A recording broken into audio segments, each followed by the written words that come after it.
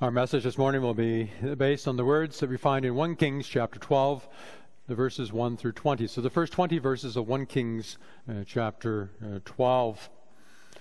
So the situation is that Solomon has passed away, he's died, and Rehoboam, his son, is to be the next king in line. And so he goes to Shechem, meeting together with all the people of Israel, also the northern tribes of Israel, in order to be crowned as king over all of Israel. But we see that rebellion then takes place. So let us then begin reading God's word in verse 1. Rehoboam went to Shechem, for all Israel had gone there to make him king. When Jeroboam, son of Nebat, heard this, he was still in Egypt, where he had fled from King Solomon. He returned from Egypt. So they sent for Jeroboam, and he and the whole assembly of Israel went to Rehoboam and said to him, "Your father put a heavy yoke on us, but now lighten the harsh labor and the heavy yoke he put on us, and we will serve you." Rehoboam answered, "Go away for 3 days, and then come back to me." So the people went away. Then King Rehoboam consulted the elders who had served his father Solomon during his lifetime. "How would you advise me to answer these people?" he asked. They replied, "If today you will be a servant to these people and serve them and give them a favorable answer, they will always be your servants." But Rehoboam rejected the advice the elders gave him and consulted the young men who had grown up with him and were serving him. He asked them, "What is your advice? How should we answer these people who say to me, 'Lighten the yoke your father put on us'?" The young men who had grown up with him replied, "These people have said to you, 'Your father put a heavy yoke on us, but make our yoke lighter.' Now tell them, 'My little finger is thicker than my father's waist. My father laid on you a heavy yoke. I will make it even heavier. My father scourged you with whips. I will scourge you with scorpions." 3 days later, Jeroboam and all the people returned to Rehoboam. As the king had said, "Come back to me in 3 days."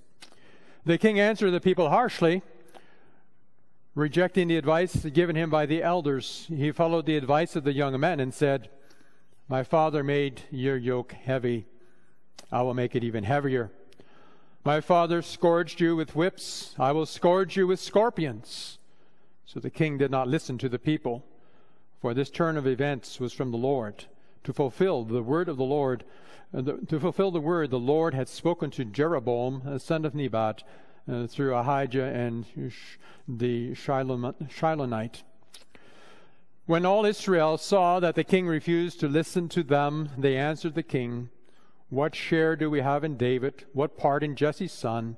To your tents, Israel. Look after your own house, David." So the Israelites went home. But as for the Israelites who were living in the towns of Judah, Rehoboam still ruled over them. King Rehoboam sent out Adoniram, who was in charge of forced labor, but all Israel stoned him to death.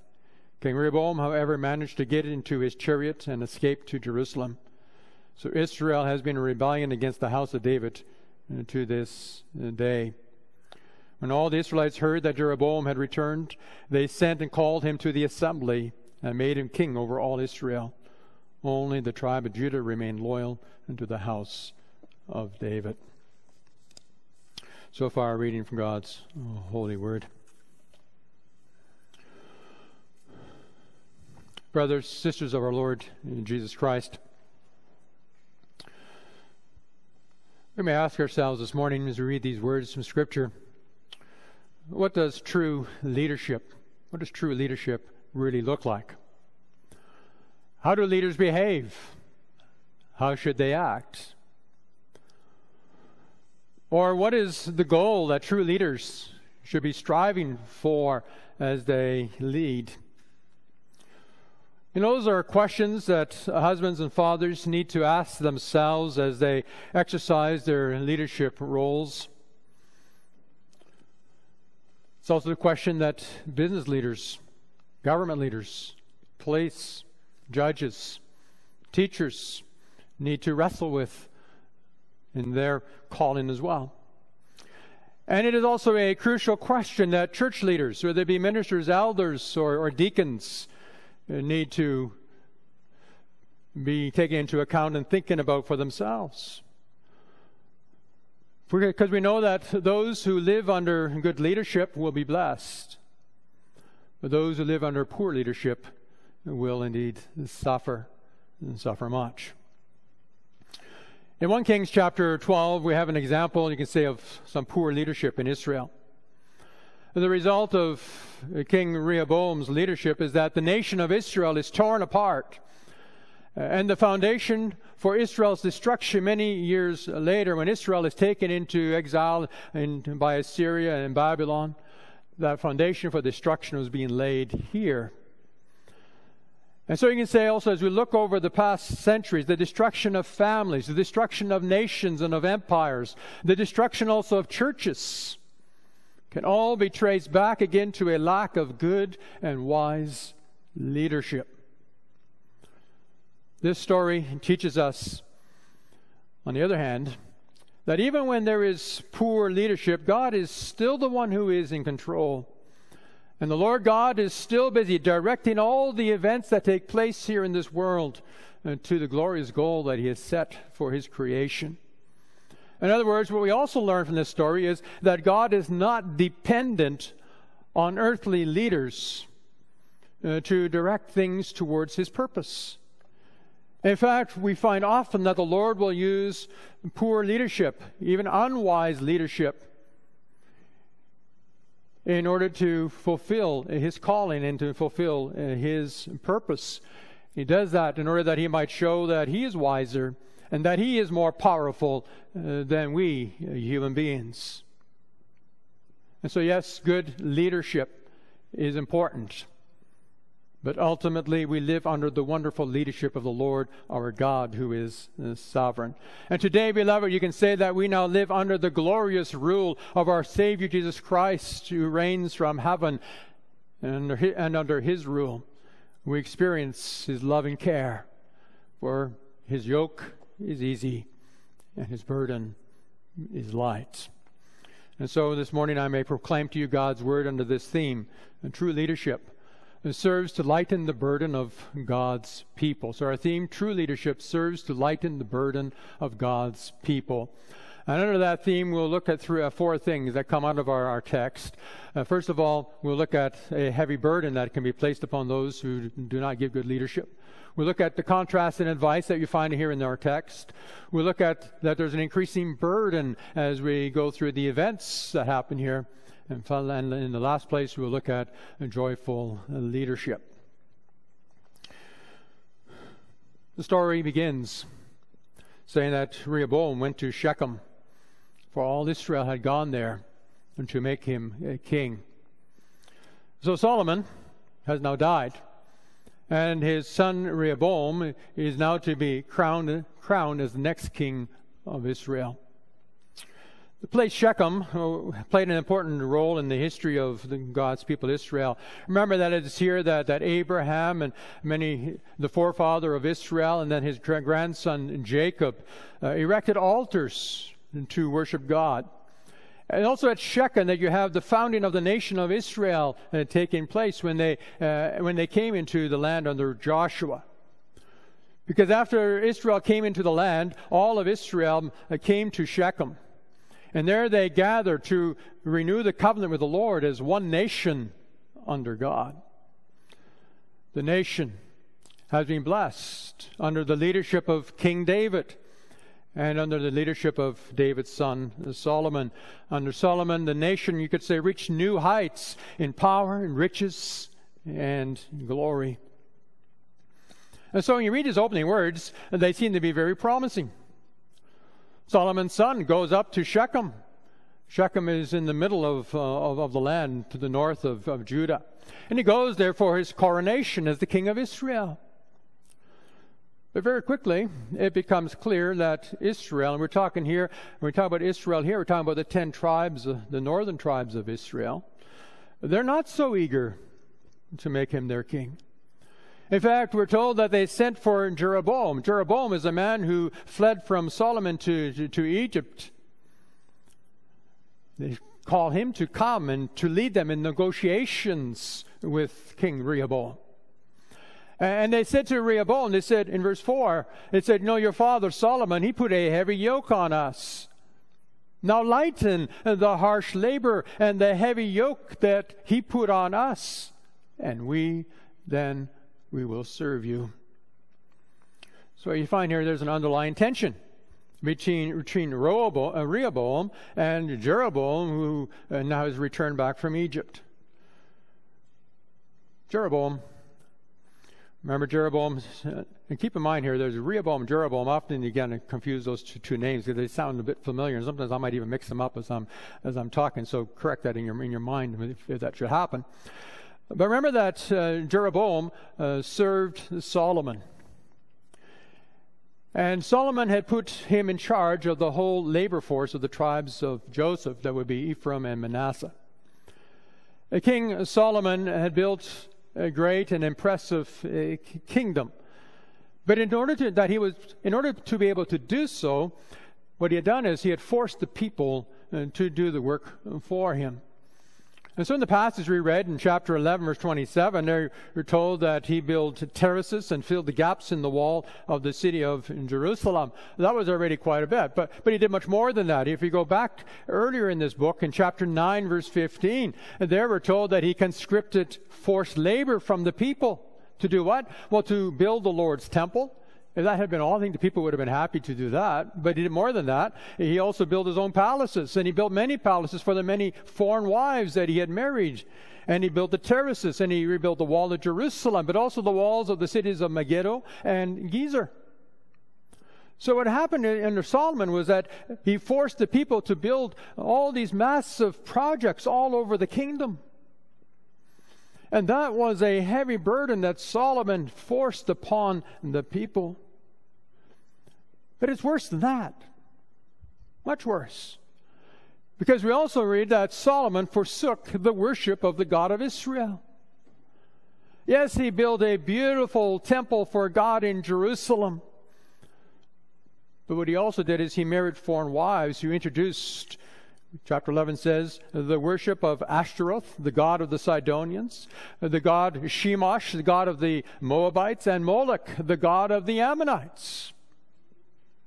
And so the heavy burden was not only the excessive taxes and the forced labor that he placed upon the people, but he also led the people of Israel away from the true worship of the Lord God. And so God had come to Jeroboam in chapter 11, verse 31, and told Jeroboam that I'm going to tear the kingdom away from Solomon. And I'm going to make you, Jeroboam, I'm going to make you the king over the 10 tribes of Israel in the north.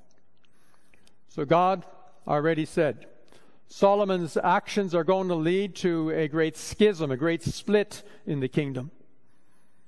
This schism is a result of poor and corrupt leadership in Israel.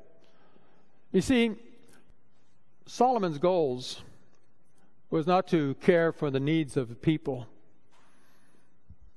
but it was to serve his own personal needs. His goal was about building a great legacy for himself. His task, his calling from God was to serve the people. And instead, what did he do? He used the people to serve himself. Corrupt leadership. Beloved, does not ask, what do the people need? But how do I ask, how do I best serve the people that God has placed under my care? But it says, how can I best use his leadership position to advance my own needs and to advance my own reputation and to advance my own desires? That's when leadership goes off the rails. Now, these two leadership styles, good leadership, poor leadership, is further developed in the contrasting advice that Rehoboam receives.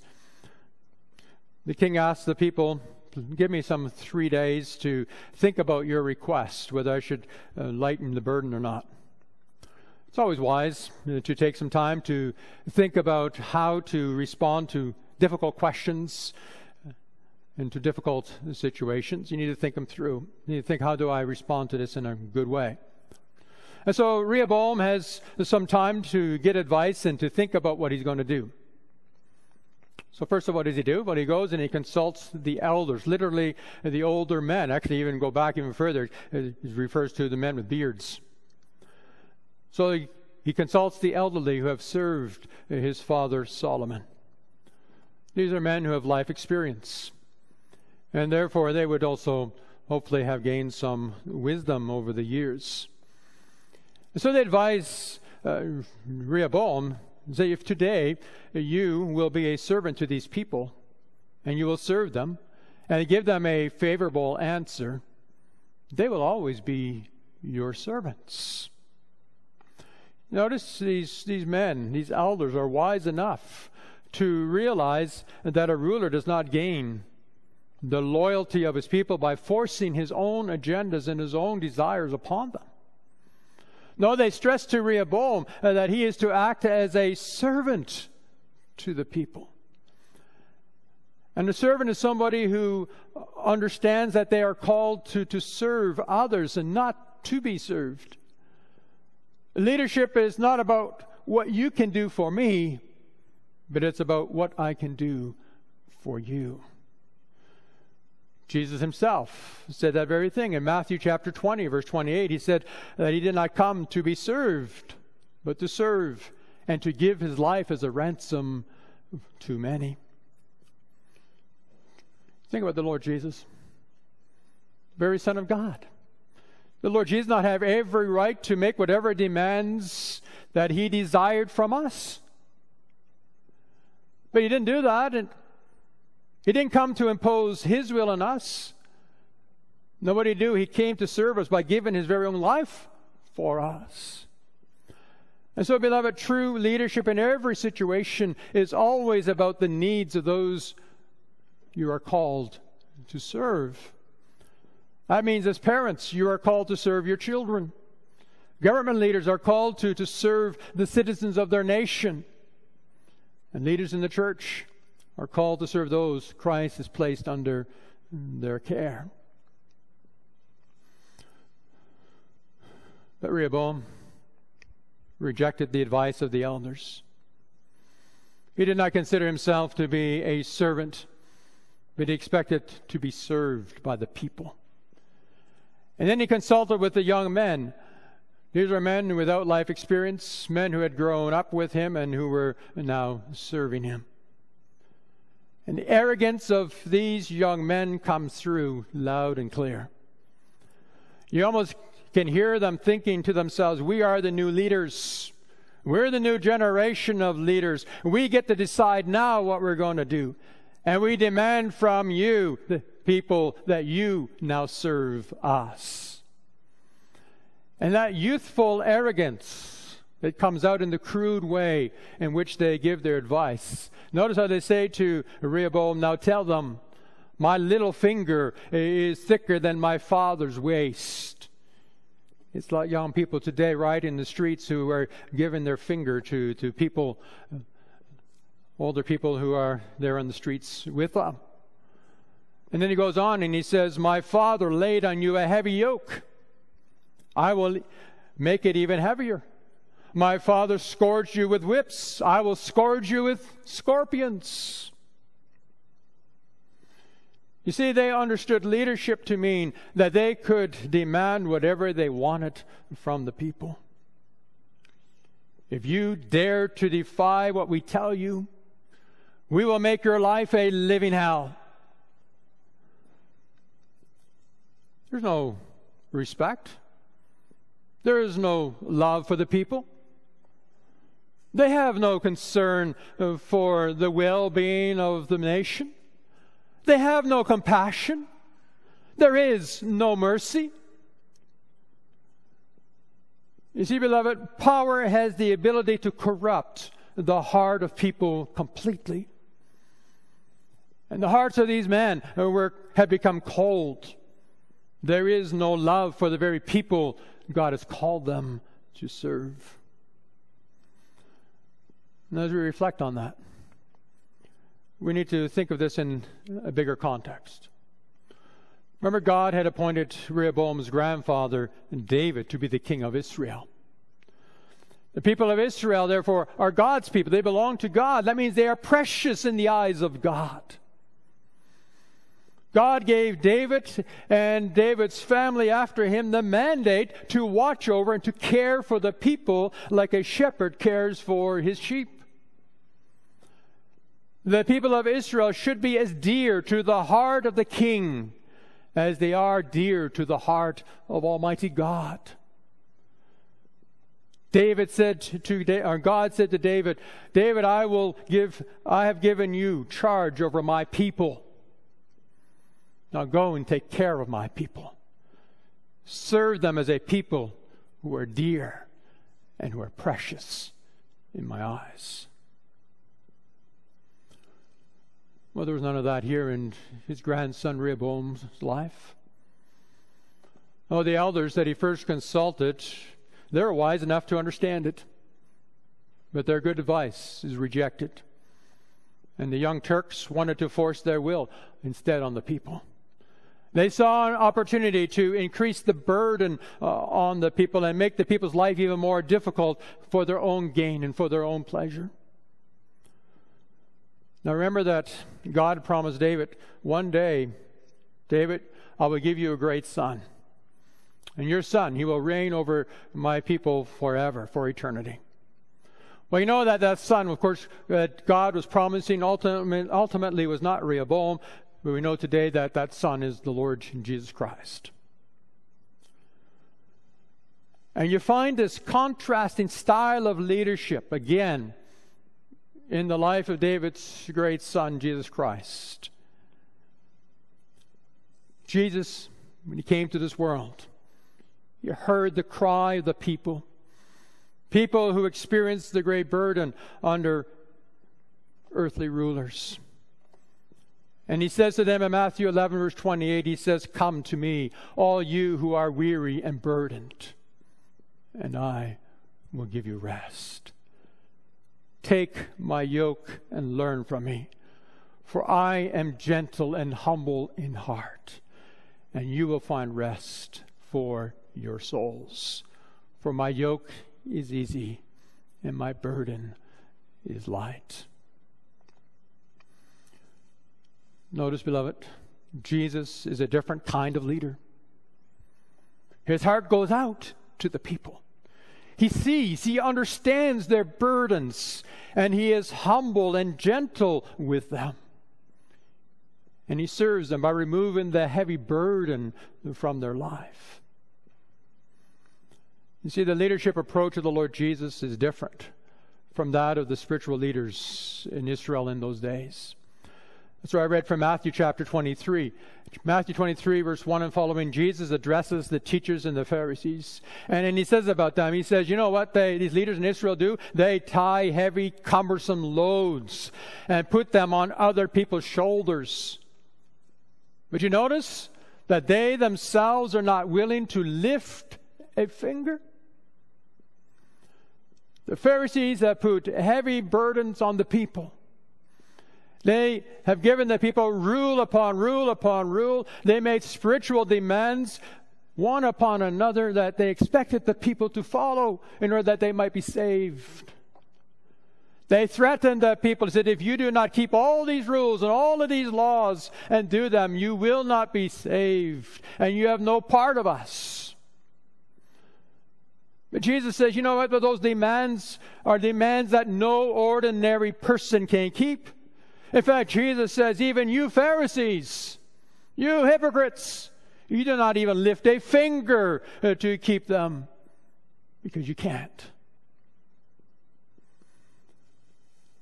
So what did Jesus do as a leader? Well, Jesus, when he came, he saw the people crushed under the burdens of these laws.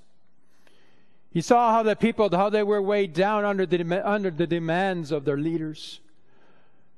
And Jesus says, I did not come to make your burdens heavier, but I came to make your yoke easy and your burden light. He did that by coming to save his people, but to serve his people by saving them. In his compassion, Jesus says, he says, I see that you cannot carry the burden that your leaders have placed upon you. But I will carry them for you. Yes, I will carry them for you. And today, beloved, leaders in the church also need to understand that our role as leaders in the church is not to force people or to make people live according to certain rules and certain regulations. For if our Christian life is just about keeping the rules, if it's always only about doing the right things, about living perfect lives, then Jesus understands that that will crush you. It will crush you. Spiritual leaders do not come with heavy demands, but they come with the grace of the Lord Jesus Christ. That does not mean that the leaders in the church should not admonish people when they live sinful lives. Doesn't mean that spiritual leaders in the church shouldn't demand people to serve God according to His holy will. Although the Lord Jesus Himself in His lifetime also revealed His compassion and His mercy. Remember, many occasions He commanded His people to be obedient to the will of God. But how did He do that? How did He show that leadership? Remember that when the people brought to Him a woman who had been caught in adultery in John chapter 8. And then Jesus said to the people, he who is without sin, let him throw the first stone. But none did. They all walked away. At the end of that event, Jesus says to the adulteress who was sitting there before Him or standing there, He says, now go and leave your life of sin. Jesus showed compassion, but He also called her out of her life of sin. Spiritual leaders do not overlook sin, but they speak about the grace of the Lord Jesus Christ to forgive sins. True leaders understand that the first need for everyone who lives in sin, the first need that we have, beloved, is not to change. When somebody comes to understand who Christ is, the first thing we do isn't say, no, first of all, you have to change your life. That's not their first need. The first need is to seek the forgiveness of Christ. Because, beloved, no one can change their life without knowing the love, without knowing the compassion of Jesus Christ. No one can submit to the will of God until they experience the care and the compassion of Jesus Christ. Until you experience Jesus Christ as the one who's lifted the great burden of sin from your shoulders. Only when He has done that for you, and He will do that for you when you seek that from Him, then it is a joy. And it becomes a delight to serve Him as our Lord and as our King. And yet what happens, beloved, is so often we fall into what we call legalism. Legalism in which we impose the law upon ourselves and others as if this is the means by which we obtain Christ's mercy and Christ's love. Well, beloved, the reality is that you can never earn the love of Christ. The reality is that you can never save yourself through your own efforts. That is too heavy of a burden for each one of you. Well, Christ came and He bore that burden. He came and He took our sins to the cross. He paid for them by His death so that the burden of sin could be lifted from our lives. Rehoboam, or later on the Pharisees, they're not the kind of rulers and leaders that we need, but Christ. Christ is the spiritual ruler that we need. And He is the one that, beloved, that we now have. Now what happens in Israel is that the people rebel and they refuse to serve Rehoboam as their king and only make their burden heavier. God had already said that this would happen and that it was His will that the schism, the split in Israel should take place. But that does not mean that the people, that what they did was right. On the one hand, you have the king. The king abuses his people. But the people do not realize the consequences for themselves when they now rebel against Rehoboam. Verse 16 reveals how serious this rebellion is. Right, when the people of Israel saw that the king refused to listen to them, then they answered the king with these words, and they said, "What share do we have in David? What part in Jesse's son? To your tents, Israel. Look after your own house, David." See what they're doing?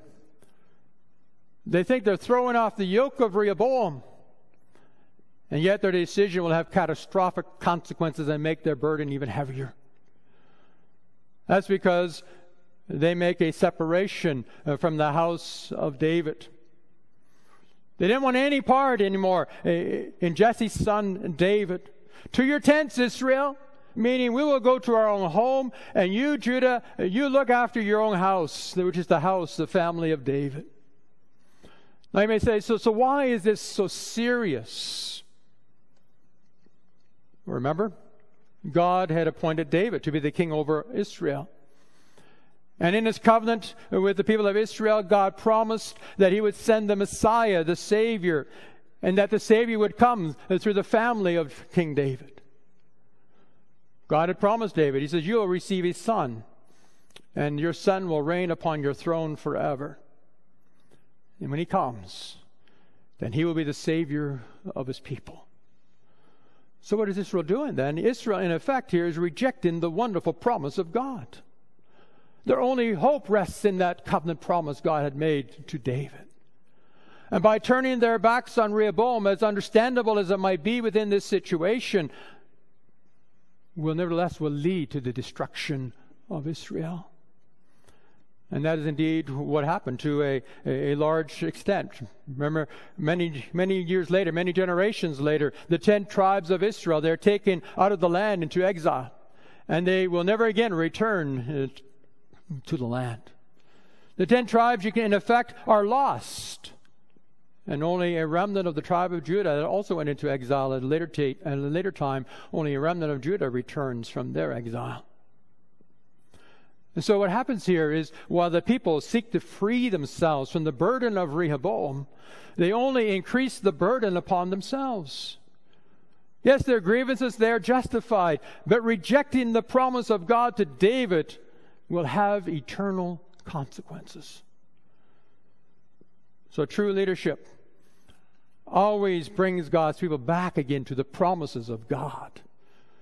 Today, leaders in the church serve the congregation by turning their attention, the attention of God's people, again to the promises of God that have been given in Christ Jesus.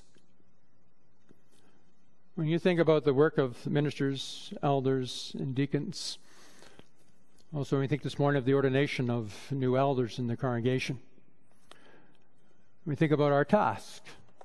We're called to serve the congregation. How? By reminding God's people about the promises God has given in Jesus Christ.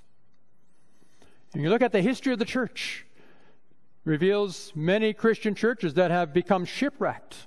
Why did they become shipwrecked? Because the leaders no longer preached Christ Jesus. They no longer made Jesus the focus in the lives of God's people, in the lives of their worship. And beloved, when Jesus becomes secondary, perhaps because we are promoting legalism, so you don't even always realize how we make Jesus secondary when we promote legalism and conformity to the rules and the laws. Or Jesus might become secondary because the church only preaches a social gospel of being good people and doing good deeds. What's happening then is that people are being separated from their great shepherd, Jesus Christ. What a tragedy when the focus of the leadership is no longer on Jesus Christ. What they do, they separate the people from the only Savior, Jesus. Then what we do is we place a heavy burden on the people that they cannot carry, for now the people have to figure out how they're going to save themselves. And so you, brothers, elders, deacons, also as ministers, we have a wonderful task of directing everyone to Jesus Christ as their Savior. Because in Christ, the burden of God's people will be made easy, and their yoke will be made light.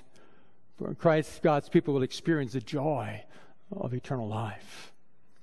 When you rule well, you will also experience joy in your leadership. And one of the dangers of leadership is that leaders think that they have to do everything. Everything's up to us. Right? If there's a problem, the way to fix it is simply to work harder. If things do not go well, leaders tend to blame themselves.